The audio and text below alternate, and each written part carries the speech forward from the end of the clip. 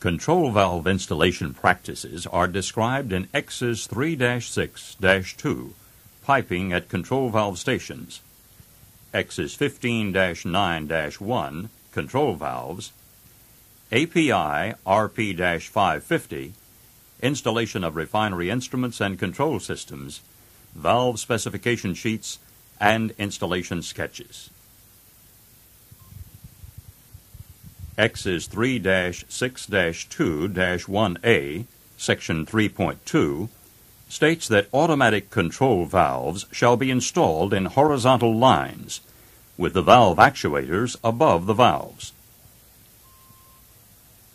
Butterfly valves shall be installed with the shafts horizontal, except in cryogenic services, where the shaft shall be vertical.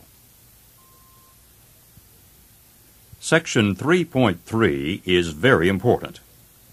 It states that accessibility and clearance shall be provided above and below control valves. It is virtually impossible to work on a control valve if you can't get at it. Section 3.4 states that block and bypass valves shall be provided for all control and safety shutdown valves in accordance with Table 2.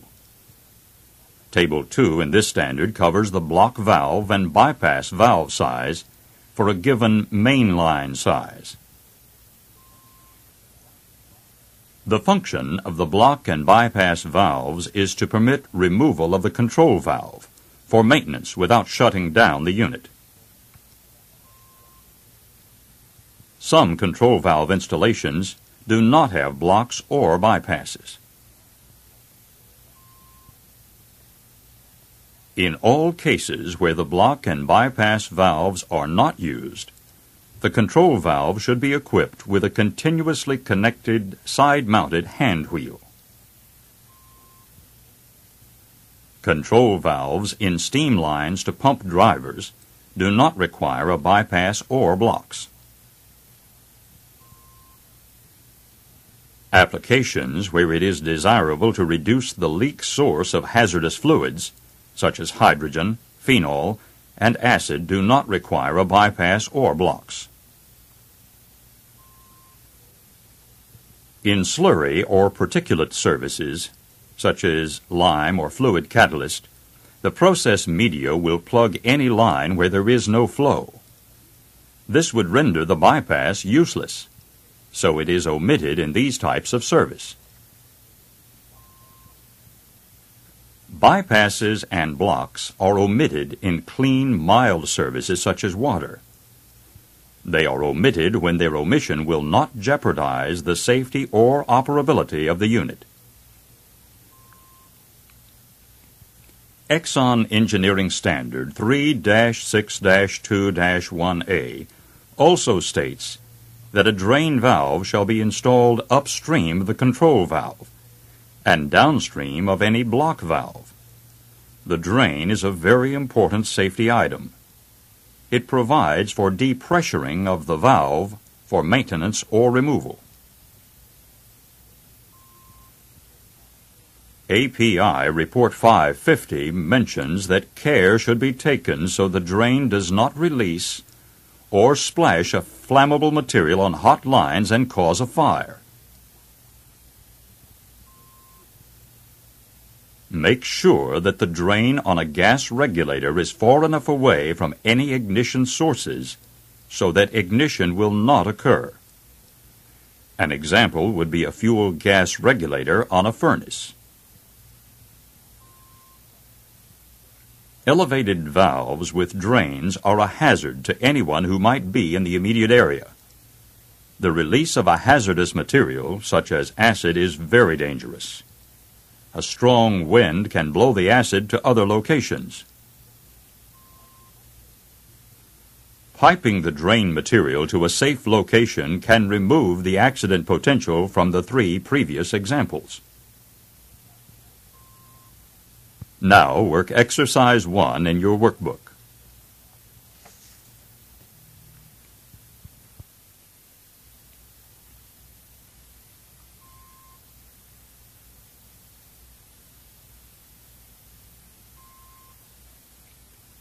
Another Exxon engineering standard we should be familiar with is 15-9-1, entitled Control Valves.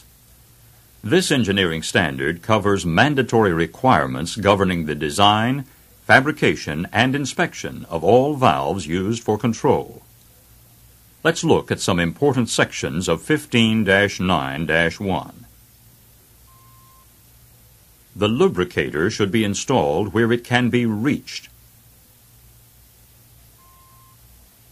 The valve packing box shall be threaded and fitted with a 1/4 inch NPS steel plug if a lubricator is not supplied. Care should be taken that the fins or extensions are not insulated. Otherwise, it would defeat the purpose of a finned extension. Two-way control valves shall have equal percentage characteristics. Except valves used in combining or diverting service shall have linear characteristics. Characterized positioners may be used to meet this requirement. Gas compressor recycle control valves shall have linear characteristics. A specific example explaining combining or diverting service is a TRC controlling two butterfly valves. The TRC routes flow either through or around the exchanger to obtain the proper outlet temperature. It must not alter the flow rates. Both valves must have linear characteristics, since one is AO and one is AC. The manufacturer identification of each port of a three-way valve body shall be permanently steel stamped on the edge of each flange. Under additional requirements for butterfly valves, it states that the shaft shall have keyways cut to allow action of the valve to be changed, and vane position shall be indicated by an engraved marking parallel to the vane on the end of the shaft. Without an external vane position indicator, it is impossible to tell if a butterfly valve is open or closed. Section 5.19 states that the direction of flow shall be indicated on the valve. Section 9.1 states that control valves must be tagged with identifying information. In addition to meeting the criteria set forth in the Exxon engineering standards, some control valve installations have special instructions pertaining to the valve installations. The special instructions are found on the valve specification sheet. For instance, TV 901A 1-2 has a new IP transducer. It shows the IP is mounted with TV 901B. LV 901A, specifications 1 through 5, special instruction number 3 states that local indicators F-901 and L-901 will be located beside the valve.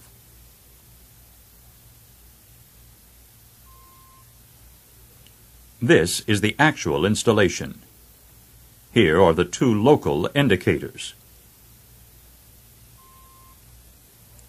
Installation sketches are also useful and should be consulted.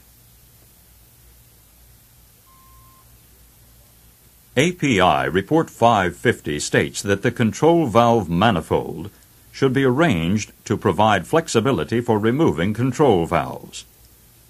Flexibility is also necessary to prevent stresses from being introduced into the body of the valve. Stress in the valve body can distort seats and prevent a positive shutoff. API Report 550 mentions a few other significant points about manifold piping arrangements. Section 6.5D states that the piping around control valves should be self-supporting, or should be permanently supported so that when the control or block valve is removed, the lines will remain in place.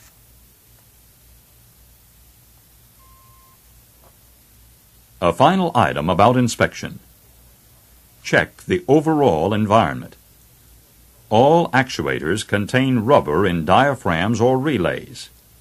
They cannot tolerate temperatures above 180 degrees Fahrenheit.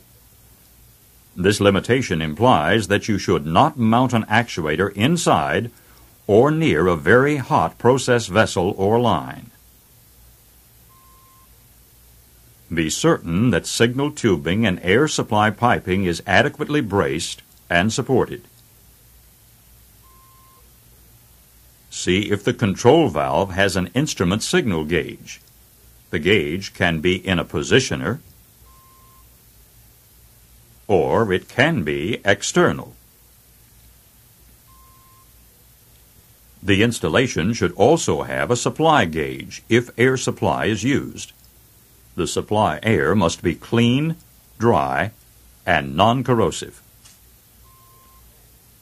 See if all the flange bolts are installed.